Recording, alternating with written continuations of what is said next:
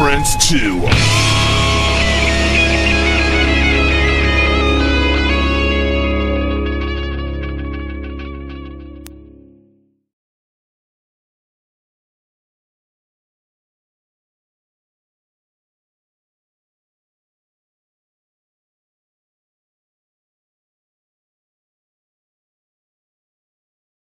Introduced to the world if they had just had the fortune of getting a video on MTV. Because it was a game breaker for a lot of people. It sure was. I mean, how many careers actually were propelled, and not only just propelled, but were started because people got to see them on TV and got to see the video. I know that's how I found you guys. I'm like, oh my gosh, these guys are awesome. I've got to get their album. I tell you, it was a blessing and a curse though, because you became almost pigeonholed by that video.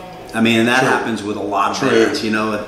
Oh, that's the band with that video. You know, it's like, well, you know, ZZ Top is more than just legs. You know what I'm saying? Right. And so if you only had a couple of videos or whatever that people are able to see, sometimes it would, you know, it had that adverse effect. But it's just like anything else, you know. It's just like in radio, you know, Show a Little Love was a big song for us, and True Believer was a big song for us, but those are like really just a fraction of what the band's about. When you listen to the other stuff, people are like, that's the same band sometimes? The only way they can really tell is because sonically you can hear the style. You can hear my guitar style, you can hear the vocal style, whatever. So you get that, but that is just one like segment of what the band is. Well, I totally checked it all out after that. You know, She Likes It on Top, one of my favorite songs. I love it. Actually, I think we were trying to talk you into playing the Oklahoma that year. Probably so. That's a problem when you have so many records. That's hard to get the set list exactly where you want it. What are your challenges now with internet, no MTV? How have you guys adjusted your sales? Well, I would say the biggest challenge is just that people have become numbed out by things, and you know, they get to a point where they see so much everywhere that nothing's exciting anymore. You know, back in when you first came out, when record companies had maybe 4 or 5 bands, and they put everything into those. They believed in those things, the core of that band. You know, they didn't care if it took 3 or 4 records. They believed in that band, and they were going to stay with it. Now it's like you have to almost be successful before they'll give you a chance to be successful. So those things, fortunately for us, you know, we made our niche, and we created the Lilian Axe thing while things were on the decline and not fully in the toilet like they are now, right? So, you know, we were able to reach a lot of people, you know, so even if people haven't stayed up with us over the years, they'll remember us from this and that. And that's fine with me, because all it takes is a spark, because I'm, you know, as soon as they get introduced to us and they really dig into it, then they either go nuts over it or it's just not for them. See, that's kind of what I did with my daughter. I was like, you've got to hear Lilian Axe. Now she is like a die-hard. She loves Lilian Axe. She's a true believer. But that, you know, but the kids though, they only have their parents to help them to understand about this style of music. And I always go back to the fact that when you look at musical trends, what other real, I want to say, I hate to use certain words because they kind of pigeonhole things, but not a trend, but a movement, a time. What other actual segment of popular music in the last 50 years still has such a die-hard following? You don't see, and I love the 90s grunge bands. I love Alice in Chains and Pearl Jam, and the 5 or 6 that made up the whole thing, right? But I love those bands. But you don't. There's not a movement for that. There's not tours going out with these bands because actually there was only a few of them. But it was a particular style. But you don't hear anything about it anymore. Right. What happened after that? Pretty much nothing. What did you go into? From the year 2000 on, we've just been in. It's almost like a void. I agree. I agree. What do you think is going to be the next thing? What's going to save it? What's going to spark it? You know? I don't think that it's going to stem from a style of music. I think it's going to stem from some type of awareness in people's minds. Get out there and go to the shows. That's where it's at. The live music aspect of it is the most important thing too, but here's the kicker on that. It's more expensive. Yeah. People don't go out to see live shows as much. Why? I don't have to. I have an 80-inch TV, and I can sit back and pull YouTube up, and I can watch the Kiss concert from last night. Right. Here's Led Zeppelin in '75. Yeah. Got my pizza, drink, you know, my cat, or whatever. Yeah. Why do I have to go out? Like, I went to a Saints game last week, right? Now, the tickets are $200 a piece, $40 to park. The traffic was so bad that I got in there 5 minutes late. And the seats, the best seats in the house, I couldn't even see on the other side of the play because it was almost eye level. Yeah. So you've got to just drop. You've got to plan for this 3 weeks out just to see. Well, why do we do it? We do it for the event, right? With live music, it's people don't have that kind of expendable income to go, and they're selective about what they do. Right. Now, the fact that you have all these other ways to get a similar kind of experience, people aren't going to go out. The live music scene is not being supported by the local radio.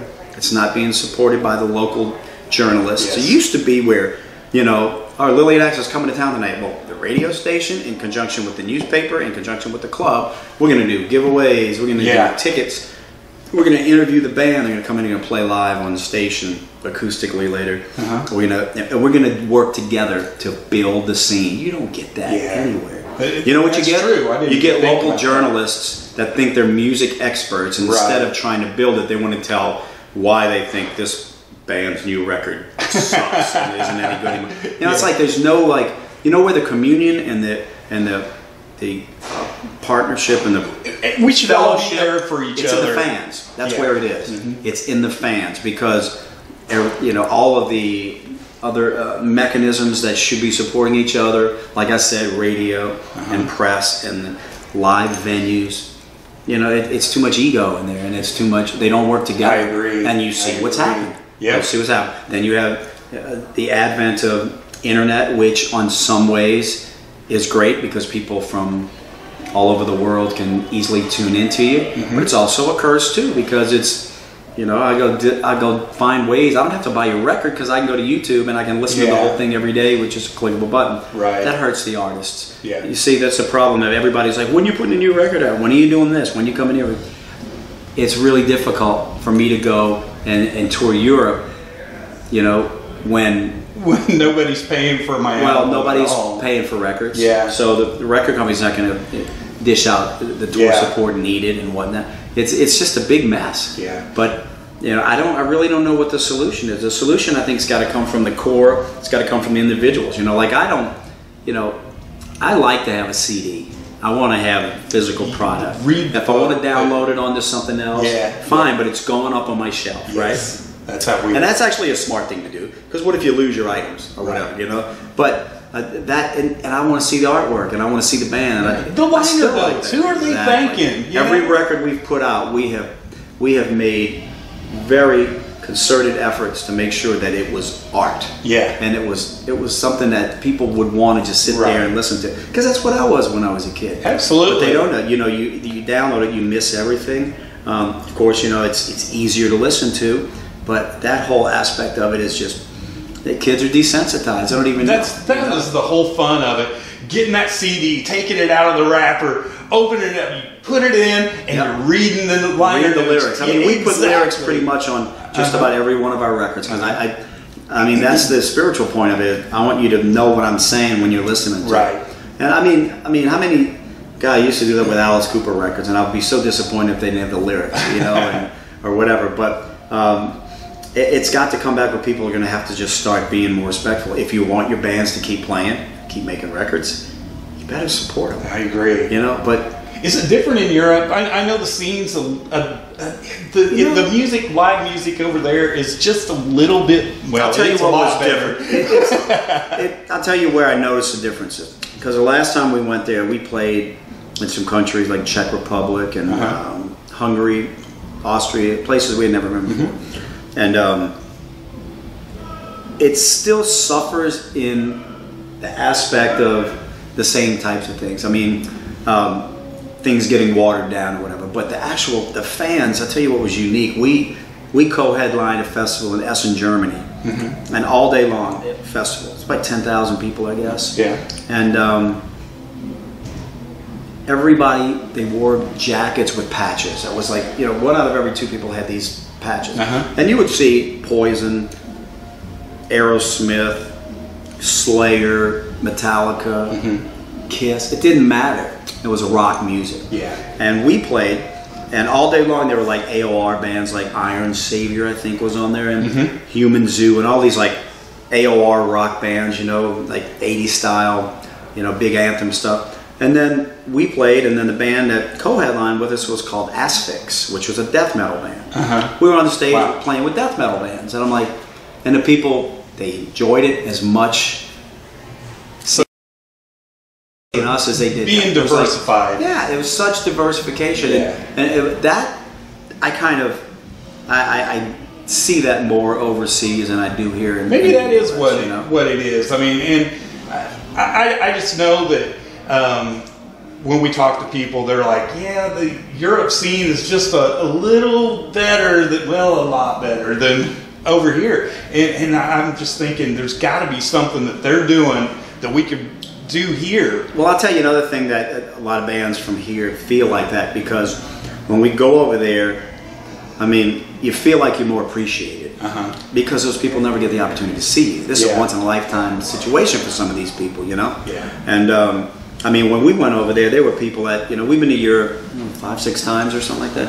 And then I was amazed at how many people, I mean, they would be really emotional, whether it came out like tears, crying, hugging, and giving you gifts and all that kind of stuff. And they were really, it was an emotional experience for them to just say hi to you and stuff like that. That's amazing. Over here, it's like, it's a different mentality as far as like, you know, they're jaded. You know, they're just like, we're used to this kind of That's stuff. terrible. That's terrible. It really is. But then that's a cultural difference too. We're spoiled here, over here in this country. You know, we get everything taken care of for us, and you know, it is something to be said that, you know, that this culture is one of the I would say the you know, people bitch and complain. Yeah. But I mean, it's a totally different. I mean, we have more things given to us for free than anywhere in the world people are allowed to, and so we take that for granted. So when those people, you go over there and they've been listening to you for 20 years and they get to shake your hand, you know, and it puts me in a weird boat, because I'm like, I really appreciate it, but I don't want them to don't freak out so much. Right. You know, I'm like, just, hey, how's it going, man? It was a good hamburger place around there, whatever. Yeah. But it really means a lot when you get, when you realize that you're touching people all over the world, man. It just from, you know, from writing music. So that's one reason why I take it as seriously as I do. Yeah. Of course, it's fun, it's entertainment. Yeah. But whenever I write a song or we're performing or whatever, that transcends just, you know, any other possible means of expression. Because that's just it, and it happens all over the world, man. You know, and so when we went to Japan, that was another situation that was like, you really noticed how important just your little piece of your life that you're giving to people, how important it is. And it's humbling, you know? Yeah. I mean, that was an amazing situation. They don't speak the language, but they're singing your lyrics back. And that, it's just the weirdest thing. Oh, yeah, man, you know, rough and roar. Yeah. and so polite, and so that aspect of it. But you know, people are great here in the States too. Yeah. It's just it's a little bit more taken for granted here, I guess. Yeah. So how would a member of your family or your parents or something describe Lilian Axe to somebody that's never heard of them? My mom would say, "That's my son's hobby." Well, now it's funny because decades later, I have a TV show that's being shot to network. It's a ghost hunting TV show. Oh, cool! Right? And And so now it's always like, this is my son. My mom like, this is my son. You know, he's a musician. Now it's, this is my son. He's a ghost hunter. That's awesome. Oh, now I'm intrigued. Yeah, I'm gonna get some information on that. And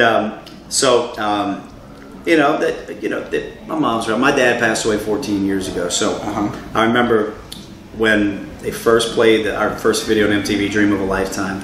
My dad was a kick because I was born when he was 18, so he was always young. He brought me to my first Alice Cooper concert. All right. And so the night that Adam Curry was introing, that it was introing the video of "Dream of a Lifetime," I had this premonition that something was going to happen.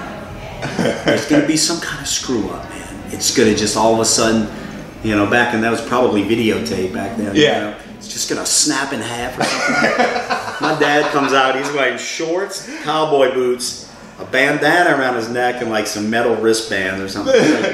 That's awesome. Yeah, we're getting ready. It was so fun. They were always really proud of me, you know. But just to go back on that, like 30 seconds into the video, first time debut on MTV, it blacked out for like 5 seconds. Of course it did. And then it came back on. I was like, you know, I can be Nostradamus when it comes to things like that. Yeah. But I can't get the Powerball. Right. Correct, Just wasted it on that. I can't believe it. I have selective prophetic abilities, I guess. You know? But they've always been really, really overly supportive. You know. So that's fortunate. That's really don't good. have the support. Yeah, yeah. A lot of them really. Some of the most talented people that are going to be musicians are just deterred by their parents because of ignorance. It's a bad lifestyle. It's drugs. Well, I tell you what I do. I have a 7-year-old, so you know, the older you get in life, the more you realize a lot of your parents' stuff was right on, right? Right. Maybe the way they transmitted these feelings might have been a little bit different than what you would like them to do, but it's most of the time that's because they just scared for you. Yeah. You know, like I had some moments when my parents were like, "You got to cut your hair and you got to get down." I'm like, "Dad, I can't. I went to college for 2 years and I quit because I was on the road. I was playing, and I couldn't dedicate myself to both of those things at the same time. I was in pre-med. I'm like, I'm not going to be a doctor. Right. Then I was going to be a lawyer, and I can argue very well, but it's not my lifestyle. Yeah. I've been playing guitar since I'm 6. This is what I'm called to do. So, I remember my dad being upset about it, you know, but he was just worried about me because I was the oldest of 9 kids, and my dad worked his tail off, multiple jobs, to make sure that we all had good education and this and that. Mm-hmm. So, I can understand that. What I don't understand is when parents don't want their kids to do better because they're trying to live. You know, they didn't have a chance. Yes. And they're taking their right. I mean, let me tell you something. There is nothing more important or closer to my heart than my kid. Mm-hmm. I mean, you know, I'd eat my own arm off for him. You know, so when I look at things like that, it's kind of like, you know what? And I'm tough on him. I'm like, look, son, you know, you know, he's in first grade, and I'm like, education. Cut your hair. Where's your homework? And he's playing Minecraft. Like, Dad, I'm on the 27th level of 15th universe, and Aren't you proud of me? I'm like, actually, you know, it's like I couldn't do that. Yeah, right. I